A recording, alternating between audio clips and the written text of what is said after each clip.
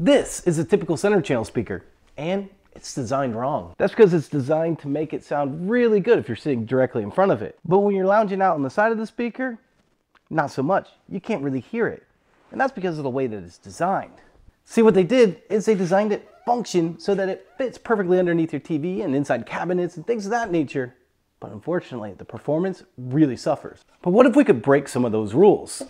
Like this, come up with a small, compact speaker that looks the same as the other one, but has none of those off-axis issues, meaning you can hear it the same whether you're sitting in front of it or on the side. Yeah, a speaker like that, it'd break all the rules. In fact, I think we'd call it the rule breaker.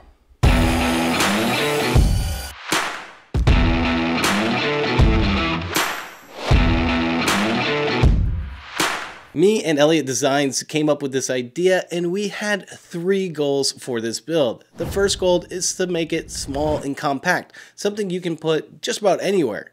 2, we wanted to make it affordable. That's right, something, say, under $100 for the cost of the components.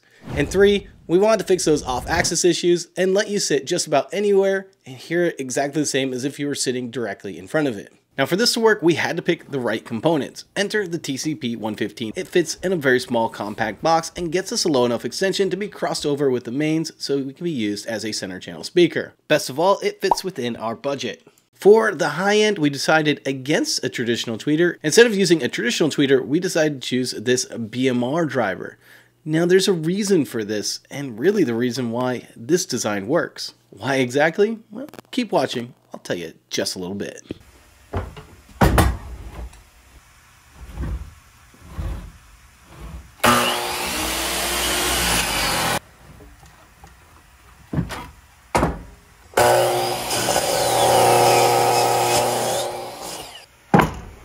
For this project, I thought I'd use some nice solid cherry. It is rough sawn, but this board only cost me $10 at the mill. This is where having a planer really saves you a lot of money. Is this board already planed and not rough cut? Would have cost me probably closer to $100. Thank you, DeWalt.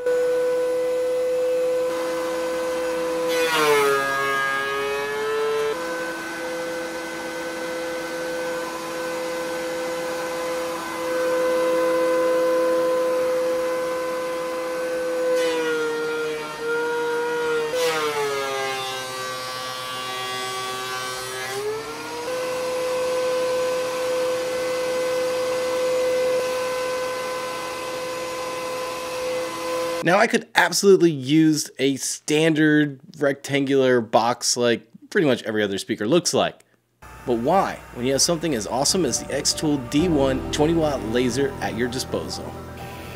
It's simple use. Just set your laser to the depth of the wood, then get your crosshairs right where you want to start cutting, and then sit back, have a snack, relax, and watch the laser do the work for you.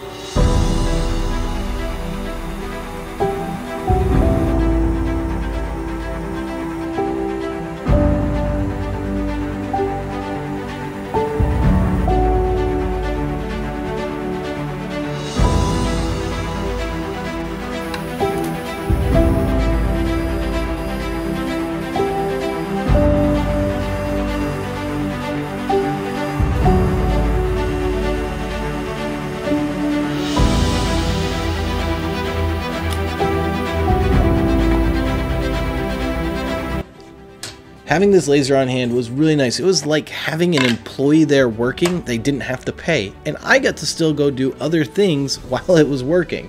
It was pretty amazing actually, and the design worked out flawlessly. It allows me to have internal bracing that I don't have to worry about later, and because I was able to cut dowel holes out, it's going to make lining this up and gluing much easier.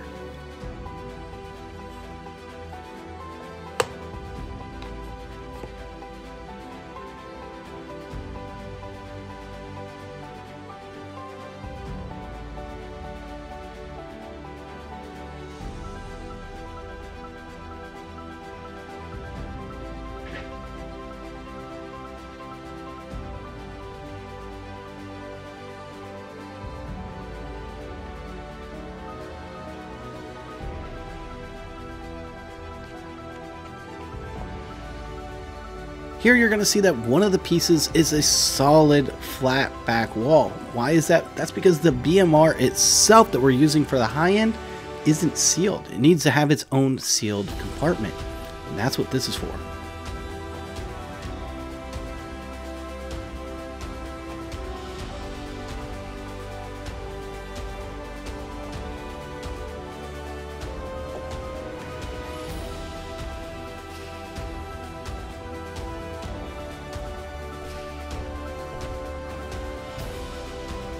Now these holes worked out perfectly with these dowels to line everything up. I did go all the way through the rear of the speaker, that way the dowels could protrude out the back so I didn't have to have perfectly sized dowels. Now the front baffle might look like it's just being placed in place, but it's not. It actually does have some laser engraved dowel spots so that it's lined up perfectly. And that was huge because it's the same thickness as the BMR, so everything sits flush.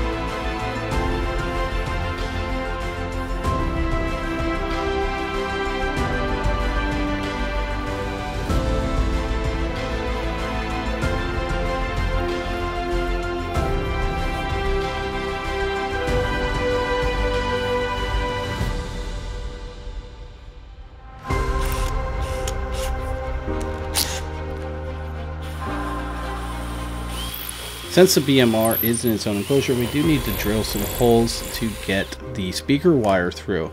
I drilled just a little bit bigger than the actual speaker wire itself, and make sure to seal that with some hot glue, or in my case, expanding Gorilla Glue works really well.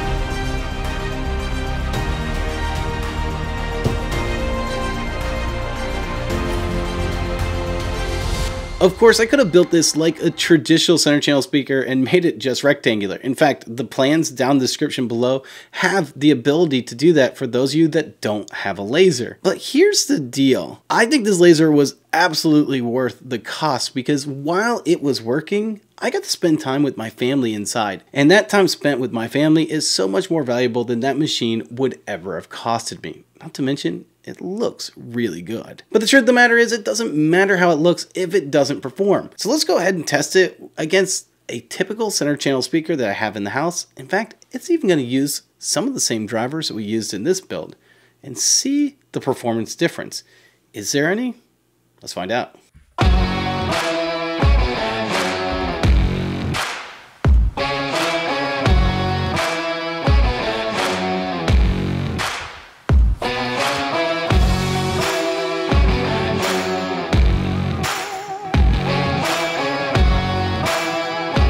All right, let's go ahead and take a look at Dayton Audio first.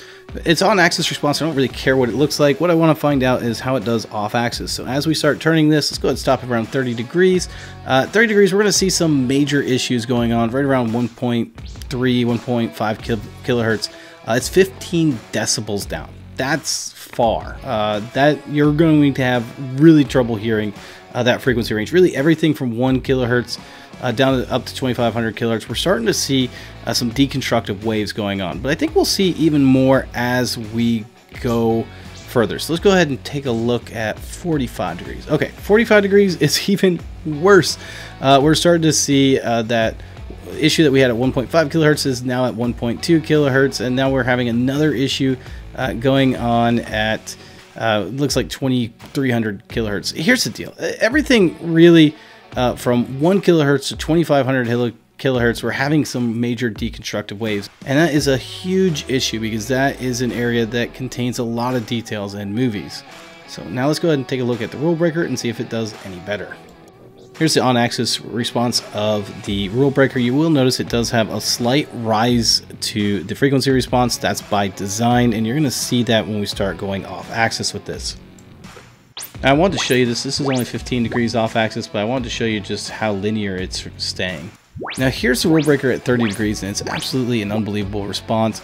Once again, we're looking at a very linear response with very little deviation, just 2 to 3 decibels in most spots. Until you get after really about 12 kilohertz or so, and then maybe even 15 kilohertz, then you're starting to see some deviation. But really, that's to be expected from any type of speaker at those frequencies and at this angle. But what this does show you is that everywhere between 0 and 30 degrees, you're basically getting the exact same sound from this speaker. It's pretty phenomenal. And this is 45 degrees from the rule breaker, and you're going to see once again that this speaker is absolutely listenable to, unlike Dayton Audio, which really was having major issues. This one, there's some issues right around 6 kilohertz, but other than that, this is a really great response, especially for being in a position that you'll probably never be listening to the speaker at. Now, you saw the test. The rule breaker performed significantly better, but they shared the exact same woofers in these. So why does the rule breaker so much better than the Dayton Audio? Let me explain. Before I can explain exactly why this performs better, I gotta go over some basics of audio theory. Normal human hearing is anywhere from 20 hertz all the way up to 20 kilohertz. And every one of those numbers in between is considered a frequency. And those frequencies have a wavelength associated with it. The higher you go up in frequency, the shorter the wavelength. Vice versa, the lower you go down in frequency, the much larger the wavelength. So when we take a look at this Dayton Audio, we see it has a traditional tweeter. The problem with a traditional tweeter is it has to cross over somewhere between 3500 and 1500 hertz, somewhere typically in that range. And that means these woofers are going to be playing everything up to that. Well, that's where things get dicey. You see, this type of speaker was actually designed to sit like this. And when you go off to the side, sitting like this, these woofers stay the same distance. But when we flip it back on its side, well, guess what? The woofer distance as we go further to the left and right changes. And because the frequency at which these cross over is so small, in the 1500 to 3500 hertz, well, it affects that frequency response when we go off axis. And that's a problem. And this is why this BMR is so special. This BMR allows us to cross over significantly lower. Now we did a distortion profile on this, and this didn't start having problems with distortion until about 300 hertz. And by doing that, these wavelengths right here are so long that it doesn't interfere with our off-axis response, meaning that the BMR pretty much does most of the work, with this doing the low end. And that's why this significantly outperformed the normal center channel speaker. So we know that we got our off-axis response, and we know that we got our size correct, as it's very, very small. It's even smaller compared, in fact, it's even smaller than this Dayton Audio right here. So we got the first two down, but what about cost? How much does it cost to build one of these? So each one of the TCPs are right around $15, and the BMRs are around $26. Let's just go ahead and say crossover components are around $24. So all in, you're around $80 for the major components of this build. Not bad. In fact, cheap enough that really anyone could build this. Every single person should have a speaker like this in their house. There is no reason to have to worry about having a center channel like this anymore when you can do something as simple as this. And this is a really simple build. So I'm going to go ahead and throw the build plans down below. So if you're interested in building one, give yourself a shot at DIY. I think you'll be surprised. Since I only primarily used one tool for this project, I think it's only fitting that I spend some time talking about my thoughts on the Xtool D1 20 watt Pro laser. I love it. I've used 5 different lasers now, and this has been my favorite one. It comes with its own software, so you can start cutting right away. And inside that software, it even comes with feeds and speeds already set up for different types of materials, so you're not quite guessing. And honestly, I couldn't have been happier with the way this project came out. I could have built this just like a typical rectangle if I wanted to, but where's the fun in that? And honestly, I think that lasers, 3D printers, CNCs, they're going to become more commonplace in the DIY world, and I can completely see why. Being able to laser engrave the back of that metal plate that says Rule Breaker and Toys DIY Audio was just really, really cool. And the truth of the matter is, once I had my feeds and speeds set up, I had a camera out there looking at the machine, and I was able to leave it. That time that I spent with my family versus staying out in the workshop was so much more valuable to me than any cost of any laser. So I'm going to go ahead and throw some links in the description. So if you are interested in getting a laser, you can take a look at the Xtool ones. It is definitely one that I recommend. All right, guys, this is Toys DIY Audio, and I'm out.